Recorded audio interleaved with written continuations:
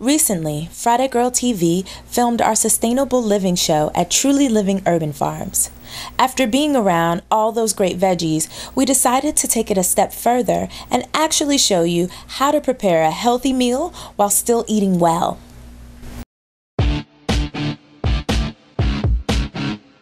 This is Atlanta, a bustling southern metropolis filled with possibilities. I'm October Rose, singer, songwriter, blogger, and your personal guide to the city I call home. Join me as I discover what life has to offer women as we strive to be a success in love, life, and business. So get ready for a wild ride. I'm October Rose, your Friday girl. Enter chef and owner of Naturi Beauty Concepts, LLC, Shelley Chapman. Shelley and I are going to spend the afternoon making delicious tofu, uncrabbed crab cakes, and a potato salad with a new twist using sweet and new potatoes. But first, I have to stop by my local farmer's market to get the veggies and herbs that we need to make this delicious dish. What made you say, I'm going to start a beauty and wellness company? The value of owning my own time was top, and also the value of doing what I love. And so I'm a big time foodie, thank you. I love food, I always have loved food. And I really wanted to do something that meant something to me as well as benefit other people. So my slogan is Nourish, Nurture, Grow. Which essentially is like taking care of yourself, and not just nourishment in the form of food, but nourishment in the form of like your spirituality and the thoughts that you tell yourself and how you live your life.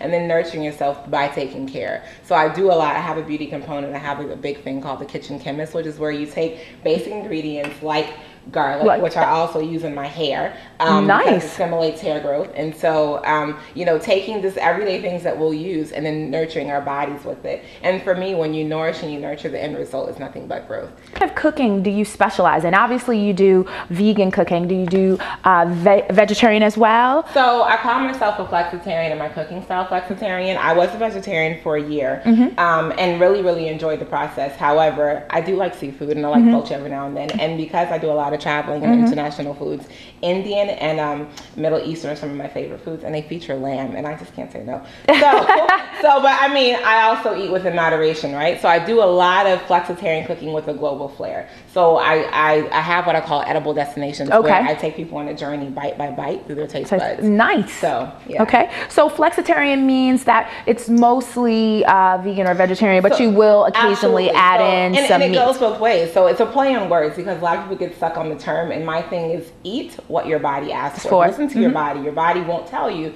that it wants chocolate cake or steak every day. It won't, you know, because our body also is smart and it knows what it needs. But a flexitarian is essentially people who are vegetarian who have meat eating tendencies, or meat eaters who have vegetarian tendencies. So either ways, I do it all. Vegetarian, vegan, raw vegan. As long as it's good and you want to eat it, she does it. Okay. So I'm gonna hand you a knife. Is a common misconception about the kind of cooking you do when people think healthy, what are they thinking? That it doesn't taste good, or that it's going to be hard for them to adjust to? So, and by the way, you can go ahead and we'll just start quartering these into cute little dishes.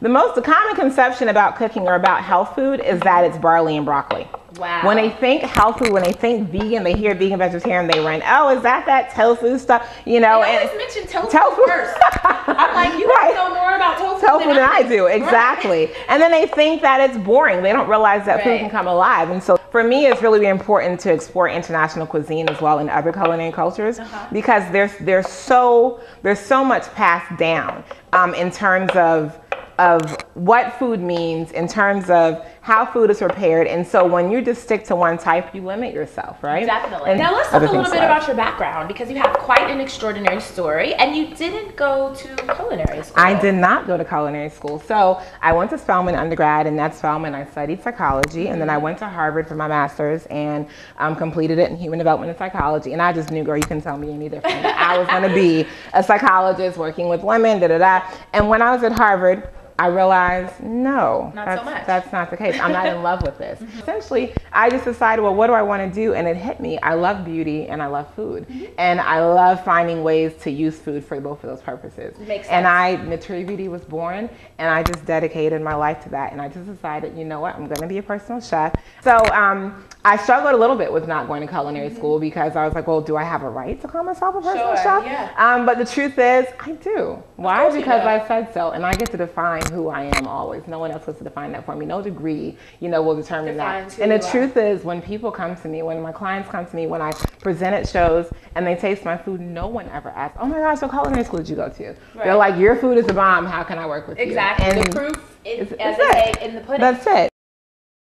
We had a great time preparing, cooking, and tasting the uncrabbed crab cakes and potato salad. Everything was definitely prepared with love, and we could taste it in every bite. Well, Shelley, we've spent so much time together today. We had such a great time. I feel like we're family now. We are. The food is done. It looks great, and we're at our favorite part, or my favorite part, which is the eating.